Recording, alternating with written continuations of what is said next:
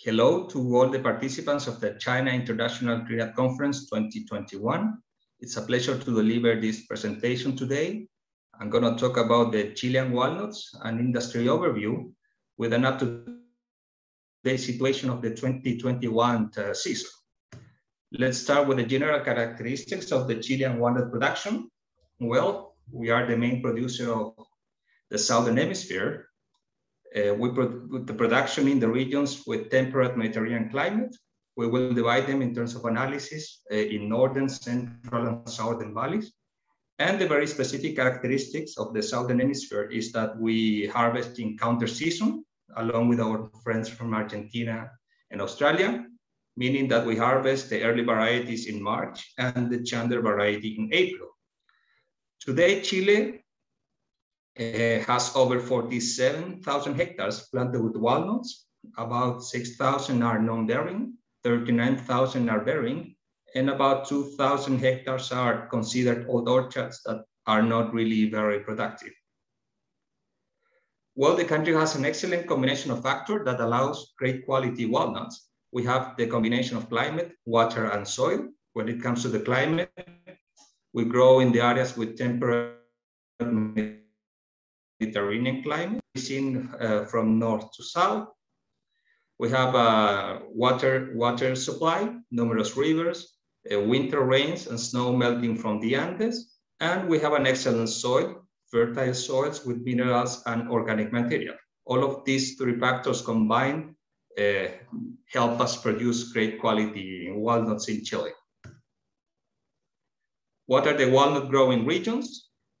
We have provinces in the north, in the center, and the south. Here you have the names of the provinces. We have Coquimbo, Valparaíso, the metropolitan region, O'Higgins, Maule, Ñuble, and Biobío. The northern valleys. For the northern valleys, we have two provinces. We have Coquimbo and Valparaíso. Coquimbo has nearly 3,000 hectares planted with walnuts, while Valparaíso has around 7,000 hectares planted with walnuts. Here we have excellent climate, excellent soil, but we face a high risk of drought. At the moment, this area is representing about 21% of the surface planted. In this area, we depend heavily on the levels of the water reservoirs and on the snowpack up in the mountains. The central valleys, here we have two provinces. We have the metropolitan area and the O'Higgins province. The central valleys today represent nearly 53% of the surface planted. The factors here is we have good climate and good soil. We have enough water supply, but we have very low availability of land and very expensive land. Thus, the majority of the Chilean population lives in the central area close to the capital city, Santiago.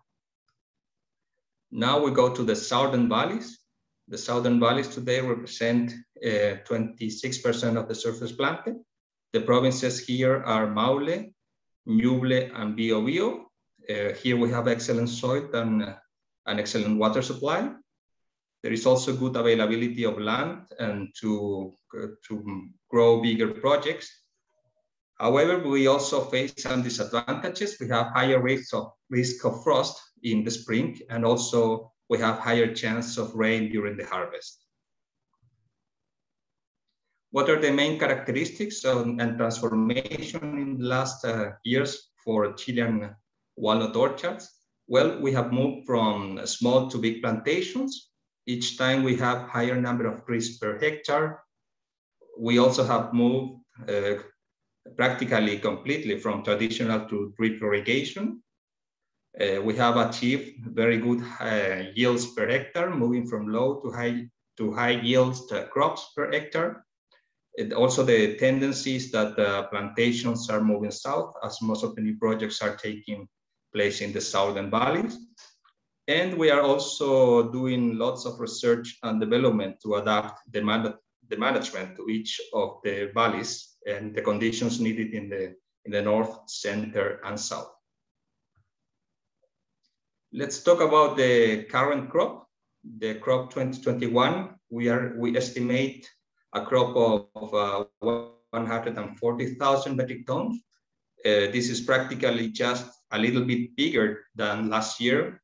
actually in the last 3 years, we have had quite flat crops.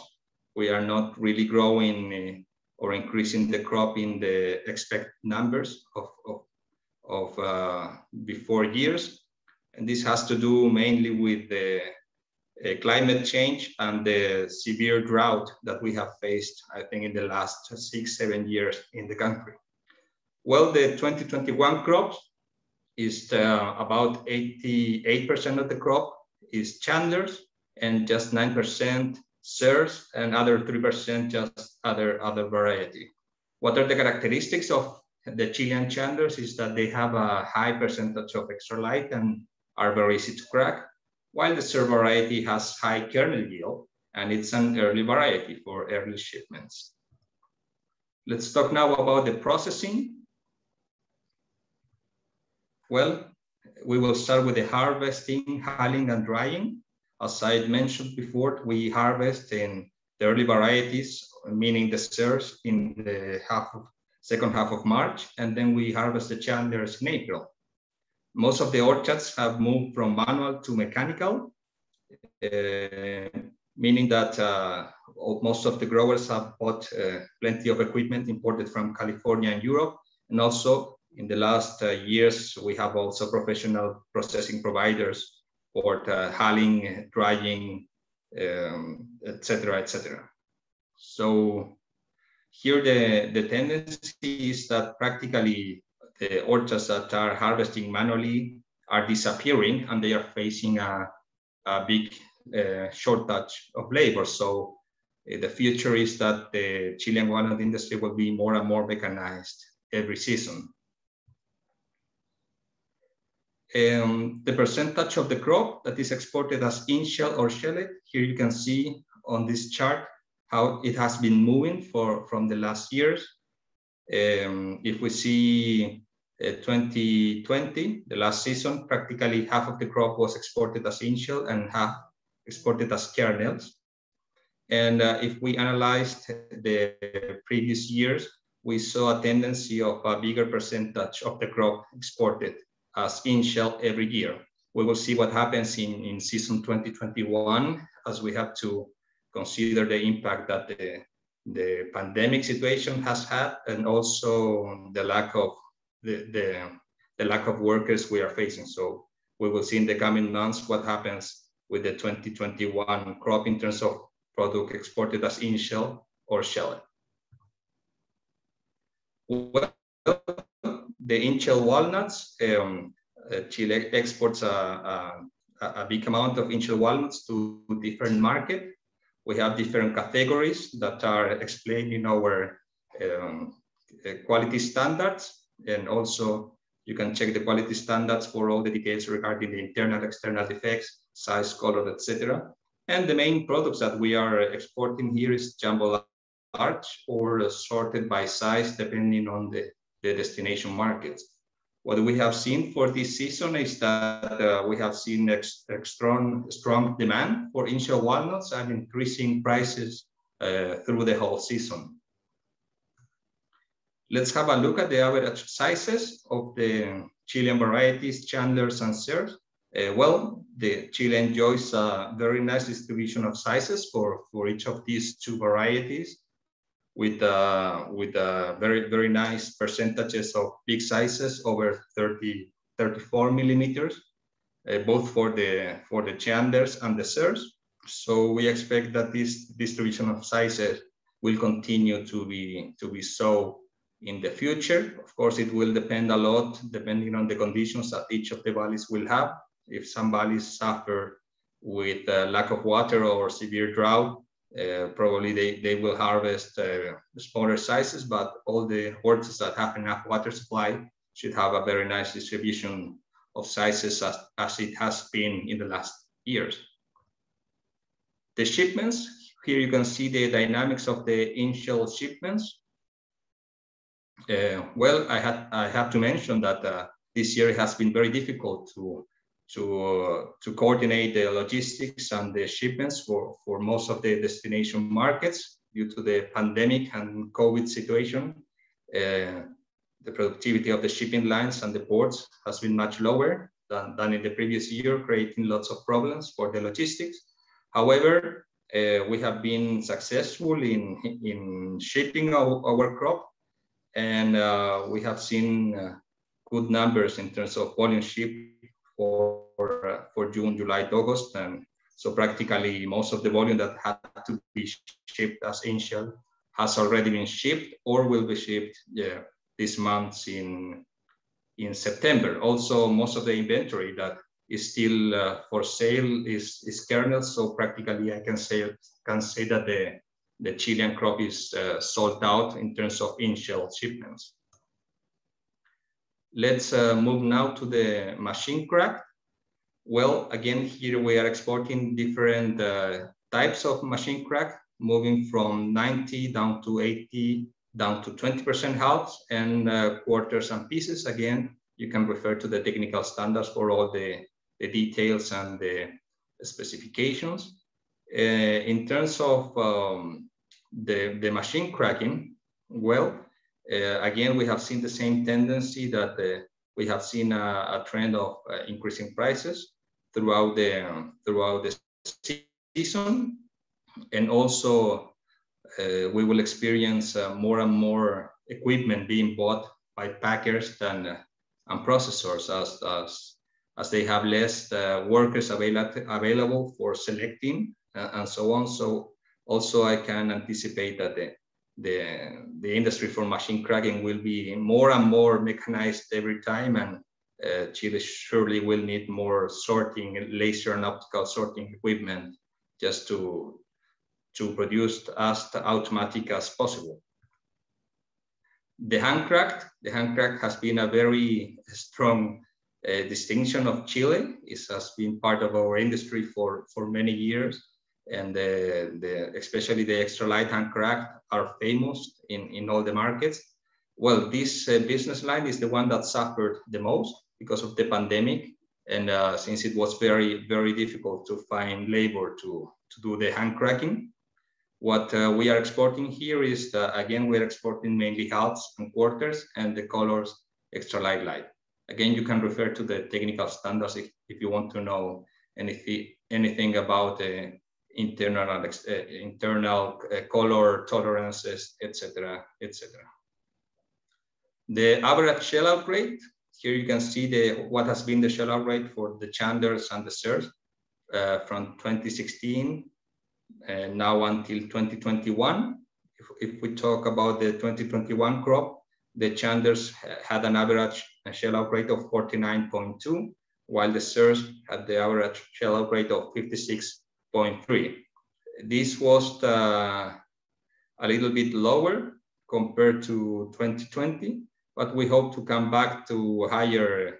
Still is a very, very, very high kernel yield if you compare the same varieties cultivated in other origins, but we hope that we will have better weather situations in crop 2022 to increase again the shell-out rate for both varieties. What about the kernel shipments? Here you can see also the dynamics of the kernel shipments in the last seasons and until August for season 2021. Again, we have experienced some delays in terms of the kernel shipments, mainly because of the lack of workers.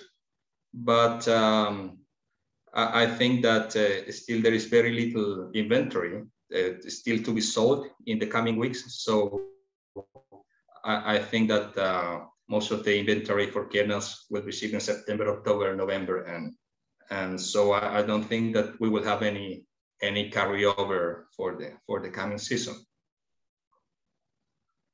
The destination markets, well, no doubt Europe is our main destination market at the moment. Practically 50% of the crop is exported to Europe. Then we have in the second place Middle East and Africa with 21.8% of the crop. Then Asia and the Pacific Rim with 18.4%, and Central South America with 9.2%. Top markets for the last season, here I divided in in-shell and kernel markets.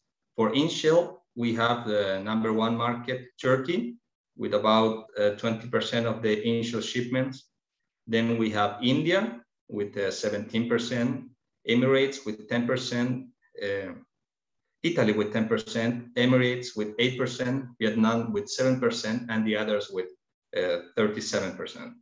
When it comes to the kernel shipments, we have Germany as the top market with 27% of the kernel shipments of season 2020. Then we have Brazil with 8%, Italy with 8%, Spain 7%, and Holland with 6%, while the other destinations represent about 43% of the kernel markets.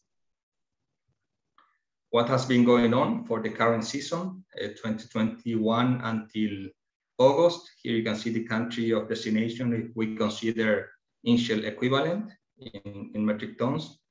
#1 market this season has been Turkey, and we have seen a big increase compared to last year.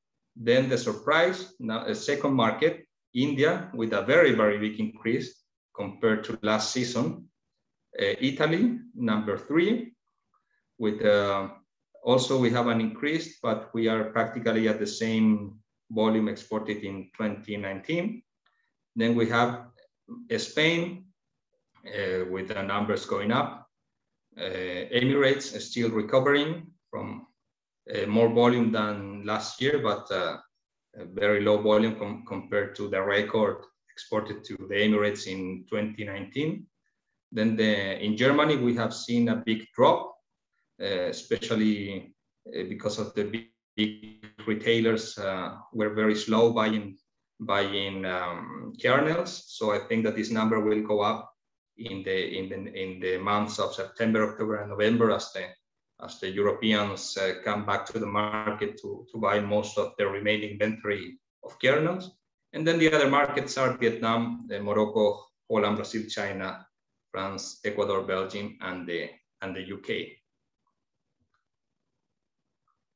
Well, one very important characteristics of the Chilean walnut industry and the export industries of Chile is that we have the help of ProChile in most of the countries. ProChile is the government agency in charge of helping the industries to export and develop markets around the world. ProChile has at the moment 57 commercial offices in 45 countries, with presence in Africa, Asia, and Oceania, Central America, Europe, Middle East, North and South America.